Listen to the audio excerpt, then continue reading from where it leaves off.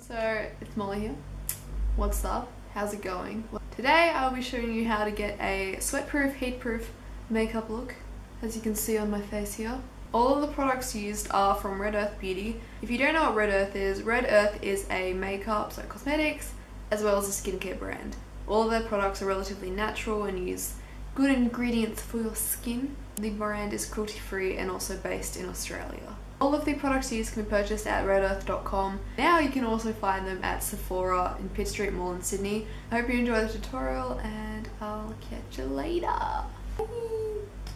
The first product I'll be taking is the Prime Perfection Mattifying Makeup Base, which is an oil-free, fragrance-free, lightweight mattifying primer.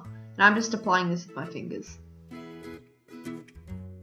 Next up, I'm taking the FaceTime Longwear Fluid Foundation. Now, something that I love about this product, not only does it have a pump, I mean pumps are pretty cool, but the product itself contains light reflecting particles which are going to give you that really dewy natural look.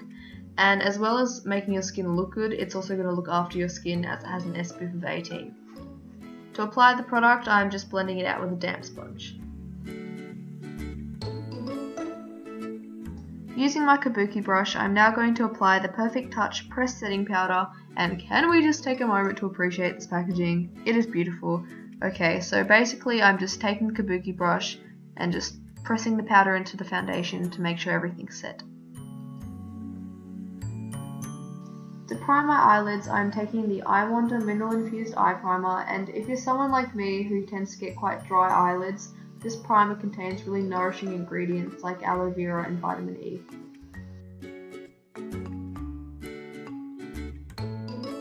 Using my Dewy eyeshadow brush, I'm going to take one of my Shade Play Silk Finish eyeshadow colours, and this is in Beach Bronze, which is a really beautiful orangey bronze colour, which if you have blue eyes, I think you need this colour because it is actually amazing. And I'm just putting this on the inner third of my eyelids.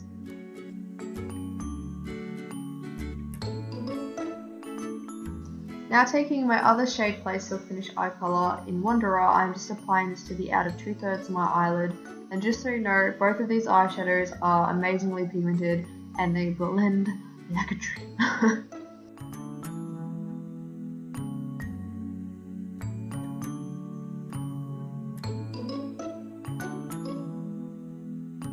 To add a little more definition, I'm taking Wanderer again and just applying that into the crease and then blending it out with a clean brush.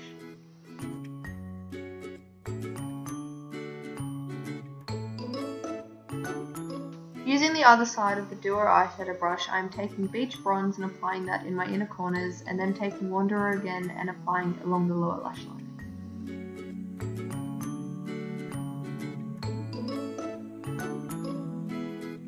As for lashes, I'm taking the Wide Eyes Full Lash Mascara, and unlike a mascara with like a really thick, bristly brush, you're going to have a lot more control over how you want to define and separate your lashes, as this has a thinner plastic brush.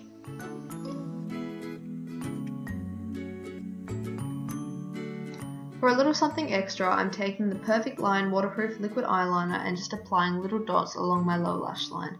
Now this is going to be a lot less smudge worthy than if you were to do like a massive cat wing or something like that.